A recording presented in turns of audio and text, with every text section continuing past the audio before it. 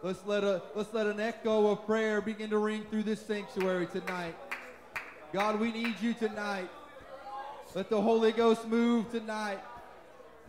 Touch somebody's mind here tonight, God, that needs to hear your word. Speak to us tonight, God. Let us see a demonstration of your power. Let us see a demonstration of your anointing tonight, God. We need you in a mighty way, and I wonder if somebody could just put their hands together and give God a shout of praise for what he's going to do. Amen, amen. You may be seated tonight. The story began in Luke chapter number 1 as an angel appeared to a lady named Mary. We've all heard the story. It's very familiar. Amen. We celebrate the Christmas season every year based around this story. But an angel appears unto Mary and prophesies to her and tells her that she will conceive and bear a son, and that they will call his name Jesus. And Mary all of a sudden begins to think back, and she asked the angel, she said, but how? How will I conceive and bear a son? Because you see, Mary was still a virgin. It was impossible for her to bear a son. Some of us, when God begins to call us and he reaches down and says, I want you to do this, or I want you to do that, or I have an anointing or a calling for you to do something in the kingdom of God, sometimes we say, well, God, I've got this in my life, so how can I do it? It's an impossibility for me to accomplish what you want because I've had this past or I've done this in my life. And we come up with all kinds of excuses of why we can't fulfill the will of God. But no matter what the impossibility may seem, there is still a God that can use us in any situation. Because you see, Mary did conceive a son and did call his name Jesus. And I want to tell somebody here tonight that there is an anointing. There is a calling for someone here tonight that God wants to perform miracles through you, and God wants to do great things in your life. And maybe there's a young person here tonight that has visions and has dreams of what they want to do when they grow up. And I want to tell them tonight that God can still use them to do anything in his kingdom. No matter what kind of mistake they make, no matter what they choose to do in their life, there will still be mercy, and God can still reach down and use them. So Mary conceives a son, calls his name Jesus, and as the story goes through one chapter, we kind of miss the first 12 years of Jesus' life. And I want to just kind of put my own Smithology on what happened through those 12 years. And I want to talk a little while that maybe Mary, I'm sure there was days that they had meals together. There was days that there was, as most young people, most children, there's mistakes that are made. And as PJ talked about, there was moments spent with Dad in the basement. I don't know if Jesus was that way. They said he was perfect, so I don't know if Jesus was that kind of kid. But nonetheless, there was days that Jesus spent out in the shop with Joseph, learning how to be a carpenter. There was days that they hopped in their chariot and went to town together to get their groceries. There was times if there was a lake there by Dad, I'm sure they got on the edge of that lake and took their stick and their little string, whatever they had back then, and they didn't have all the fancy stuff that Brother Donnie's got now. They had all just the simple stuff. But there was days that they just spent time together as a family. They did things together, and as the 12 years began to grow, they began to form a great bond together. They knew each other. They knew what each other liked to eat. They knew where each other liked to go. They liked each other's hobbies. They knew exactly everything about each other. You know how children can be. They can get along or they cannot get along. Parents can get along with their children. They cannot get along. Days go up and down. Emotions go up and down. And as those 12 years begin to go on, they begin to grow tighter and tighter and tighter. And the whole 12 years, Mary has this little thing in the back of her mind of that memory of that angel saying that Jesus was going to be the Son of the Highest. And you remember that Jesus was going to be somebody great, that he was the Son of Man. And I'm sure there was a responsibility that Mary felt to teach him in the right way and tell him what to do and to show him the things to do. And Joseph, no doubt, had to remember every day that I've got to make a difference in Jesus' life. But then after the 12 years, we find that they made their annual trip to Jerusalem for the feast of the Passover. And as they went through the festivities, they ate their dinner, they went through everything that was involved in the Passover. And then they left. There was not much that is said about the Passover. There's only one verse, and then it says that they packed up and went home. But on that journey home, they made it 2 days' journey, the Bible says, before they realized that Jesus was not with them. I kind of wonder, when you've been with the Master for 12 years, when you've been with the one that God said he will be the Son of Man, when the angel said he will be something great, and you got to know that man, you raised that man, you were with him every day for 12 years. How do you just leave without knowing that he is coming with you? How do you just leave town, pack up, and say, okay, we're headed home from vacation now? Most of us would want our kids to be in the car when we go home. Yeah, Dad says sometimes. But if you have the responsibility of raising the Son of Man, you would think that there would be a little bit of responsibility to make sure that he is with you. If God has given you a calling, if God has given you an anointing and a responsibility to the kingdom of God, you would kind of think that there would be a responsibility to think that Jesus is still with me. After 12 years, they just forget Jesus. They forget him in Jerusalem. Because, why? They were caught up in their own doings. They just got caught up in making sure that the chariots were hooked up. They got caught up in thinking and wondering, well, do I have this? And did I get these groceries? And did I do this right? And did I make the right preparations? Do we have all the family? Do we have everybody here? And then they get 2 days' journey. Jesus isn't there. So tonight, I want to preach to somebody here tonight that maybe we've been a little bit complacent with Jesus. We're used to just having Jesus right there, because the Bible says that Mary just assumed that Jesus was in one of the chariots with the other family. She just assumed that he was there, and sometimes we can get that way in our walk with God, that we just assume that God is with us. We just assume that he's by our side every day of every minute. But he wasn't there. So tonight I want to ask somebody a very important question. Somebody that has took a wrong road and you've walked away and you've made your own decisions.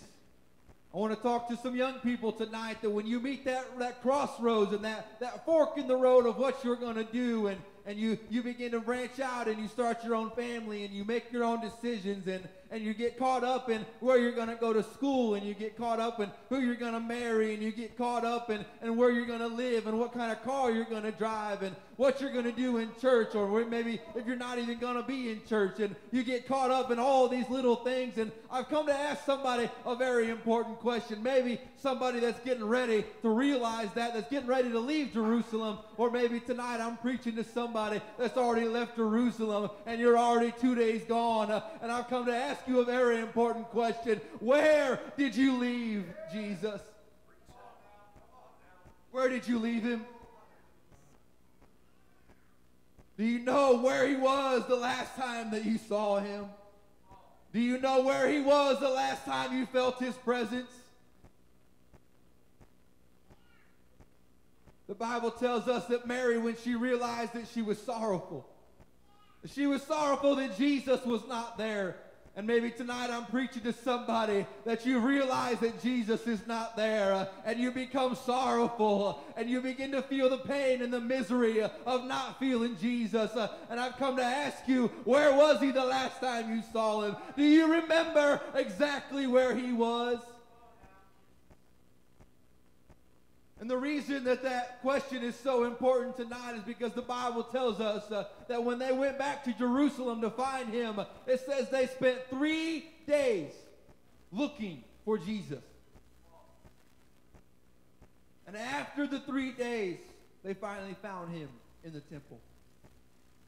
I think the 3 days is important because a lot of times when we reach that crossroads and we realize that our life is in a mess, it's in a turmoil, we reach that point that we know that Jesus is not there. Oftentimes we'll run to every little thing. We'll run over to this corner and try to find him, and we'll try to run to this person and try to find him, and we'll run to this drug and try to find him, and we'll run to this store and this place, and before we know it, we're lost in 3 days and still can't find Jesus. But tonight I want to preach to somebody that if you've lost Jesus, if you've left him somewhere, I can promise you that you will find him in the temple. You can still find him sitting at an altar with the scribes. You can still find him in the old rugged cross.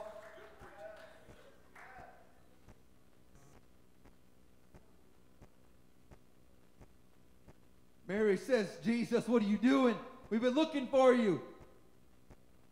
Jesus looks back with kind of a smart alecky attitude, like some of us had when we were teenagers, and says, well, did you not know that I was being about my Father's business?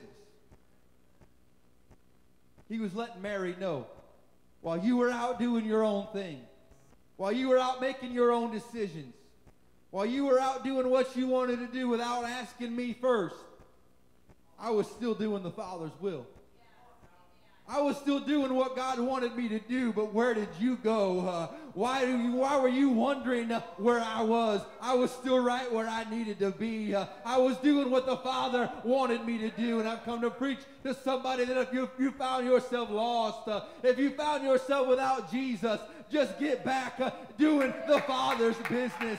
Just get back doing what God wanted you to do. The scripture we read tonight, there is a way which seemeth right unto man, but the end thereof are the ways of death. There is a way that seems right unto us. There is a way that we will find in our life that it just feels right just to go with this. It just feels right to go here, and it just feels right to date this person, and it just feels right to go here. But the Bible says there is a way. It seems right, but it's really not. If you take that road without Jesus, the Bible promises that the ways thereof are of death. Sometimes, like Mary, we want to get mad and say, Jesus, why didn't you follow me? Why weren't you with me when I wanted to leave?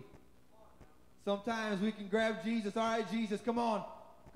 We're going back home, and we're going to lead Jesus back home. We're going to take him where we're going to go this way now, Jesus. We're going to go over here, and we're going to go see this, and we're going to do this in our life. And all the while, Jesus is saying, no, I'm about doing my Father's business. I'm about doing what God wants me to do. So I want to preach to somebody tonight. Don't walk away from what God wants you to do. He wants you to be in the Father's business. Don't just choose your own way. Don't just do what feels right, but get on an altar. Get on your knees in a prayer room.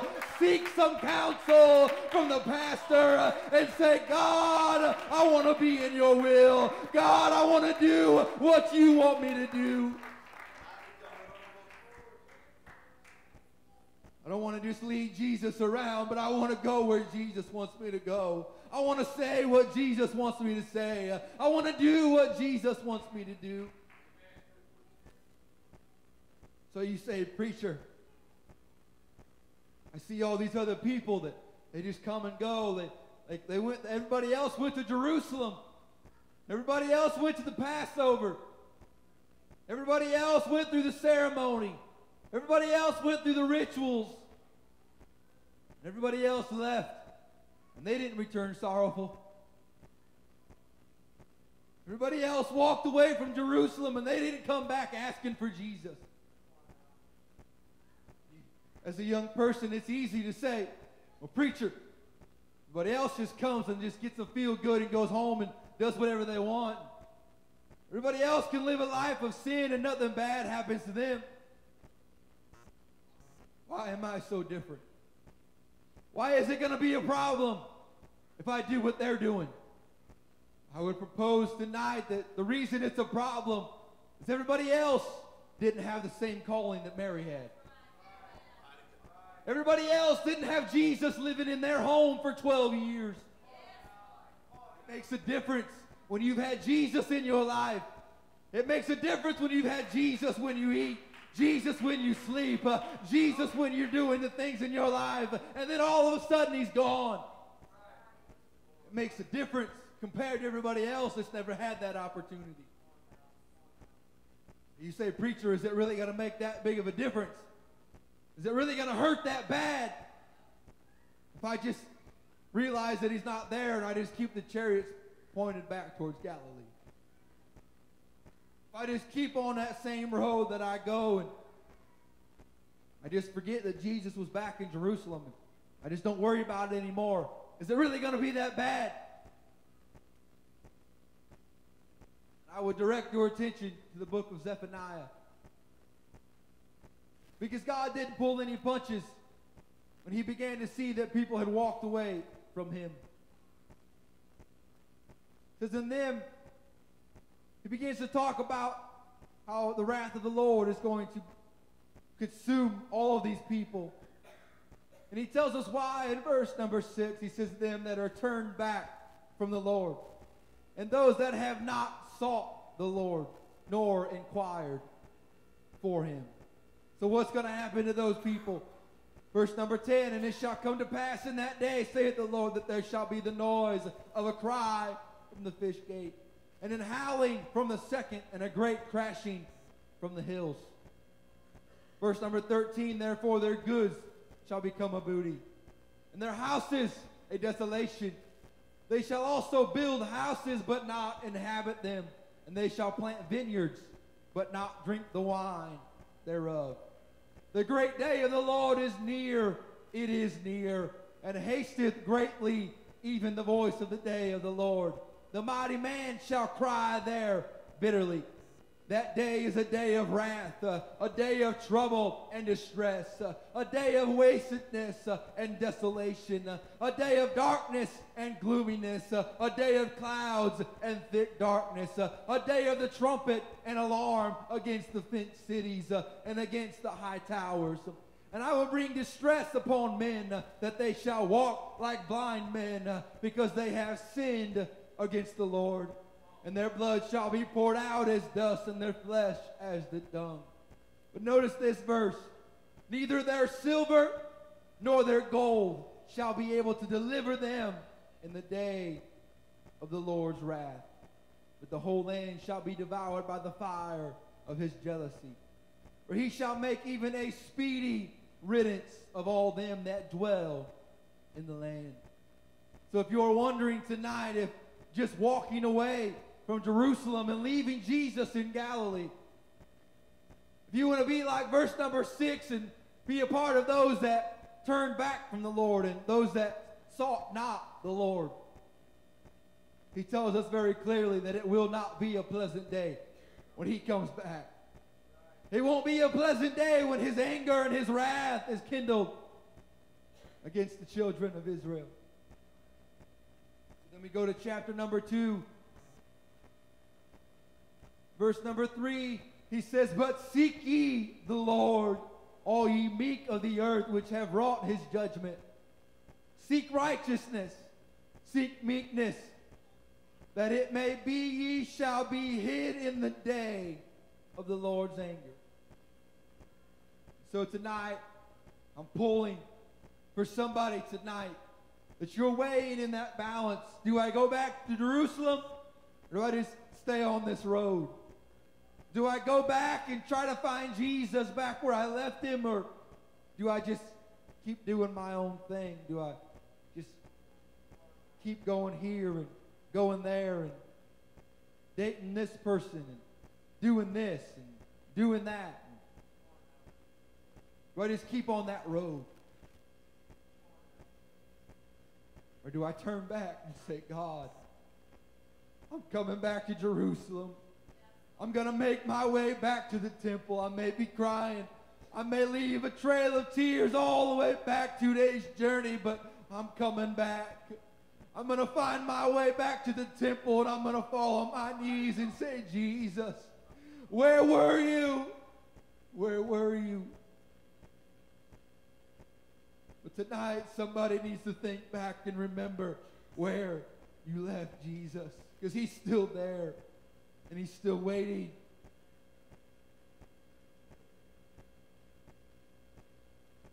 I heard one preacher say it like this, that most of the time when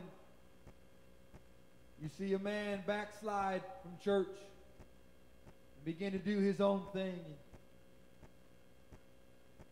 while he is out doing his own thing and hooks up with a girl from in the world from another church, what usually happens when a man that has a calling and an anointing upon his life that is running away from Jerusalem, and he hooks up with somebody that's already in Galilee, what usually happens? That young girl usually has to find her way back to Jerusalem to find out what that man actually had. The reason why? Because when that man gets back to Galilee and he's living in the pain and the misery of what the choices that he made, coming back to Jerusalem to find the reason is her only chance of survival. And I want to preach to somebody tonight. When you get to that crossroads, don't just keep walking. Don't just keep walking and forget about what was back there. But I'm praying tonight, I'm begging somebody that's in this sanctuary tonight, whether you're getting ready to leave Jerusalem or whether you're already a 2 days journey, turn around and say, Jesus, I'm coming back. I'm coming back once again and saying, God, come with me. Come with me. I'm nearing a close. Musicians want to come. We could all stand all over this sanctuary. I wonder if we could just lift our hands for a moment. I wonder if somebody could lift their voice right now. There is a heaviness of the anointing that's here tonight. Come on, somebody just lift up your voice for a moment. I'm not going to give an altar call right now, but somebody just lift up your voice. Somebody's weighing in the balance. What am I going to do? I wish I had some people that would begin to intercess for somebody here tonight. Somebody cry out. God, reach. Let mercy reach, God.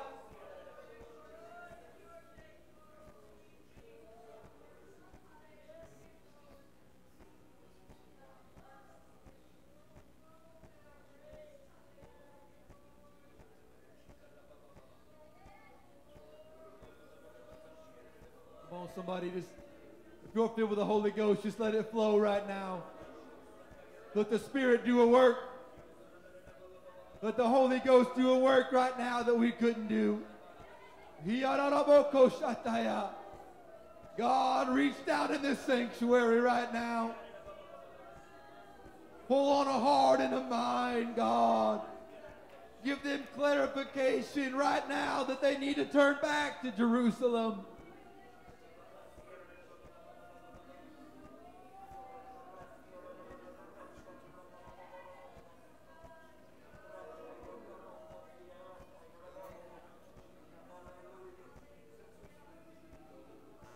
At the end of the story, the Bible tells us that Mary grabs Jesus and takes him back to Galilee so that he could continue to learn and grow in his stature. But tonight, we don't have the privilege of just grabbing Jesus and going our way. Because even though that's what it happened in that story, but that story is over. Jesus has grown into his full stature. Jesus has learned what he needed to learn. And tonight I'm talking about a Jesus that has already been tempted and tried. I'm talking about a Jesus that has already performed the miracles. I'm talking about a Jesus that was already crucified on the cross. But I'm also talking about a Jesus that rose on the third day. And it's a Jesus that's already in heaven, looking down on each and every one of us saying, son, daughter, calling us by name, saying, which way are you going to choose? Do you remember where you left me? Do you remember the anointing that used to be there? Do you remember the calling that I gave you as a young child? Do you remember that calling that I gave you when you first came to this church? Do you remember the excitement when God gave you that first assignment? Do you remember where it was? Do you remember how to get back there? Tonight, that same Jesus that's already been through all of that is looking down saying, are you going to come back? Are you going to come back to Jerusalem? Or are you just going to go your own way and live your own life? Hope you can figure it out. But there's no money. There's no knowledge. There's no intelligence that can do what Jesus can do in your life. I wonder if everybody's hands can be lifted right now. In this sanctuary right now, God, I've poured out my spirit tonight. I've poured out the word that you have spoken to me. But I pray right now, God, that you would begin to do your work on somebody's mind. God, that right now that you would do the work, that you would pull on their minds. If you're in that balance tonight, if you're in that crossroads right now, I wonder if somebody can find an altar. I'm begging somebody tonight could be that moment of decision. Tonight could be that point that you decide either I'm going to walk, going back to Galilee, going back to everything that I know isn't right, or I'm going to go back to Jerusalem. I'm going to make my way back to an altar, and I'm going to find what God had for me. I'm going to find what God had in store. I wonder if somebody would come to an altar right now. I'm begging somebody, don't make that decision to walk back to Galilee. But I'm begging somebody tonight, come back to Jerusalem. Come back to the temple and find Jesus where you left him.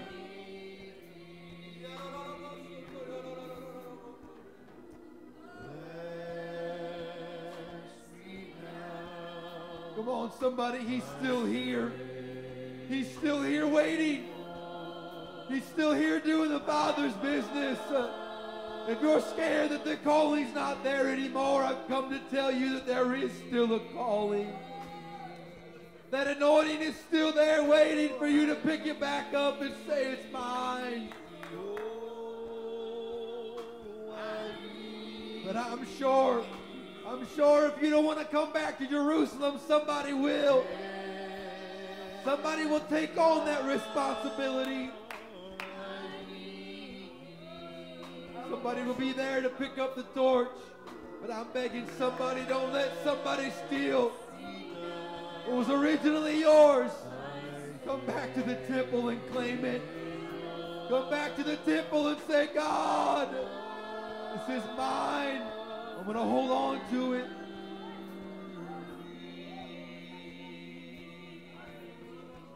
Come on, the Holy Ghost is here tonight. Mercy is here tonight. If you need him here tonight, he's here. Don't leave Jerusalem without finding him. Don't leave without knowing that Jesus is in your chariot.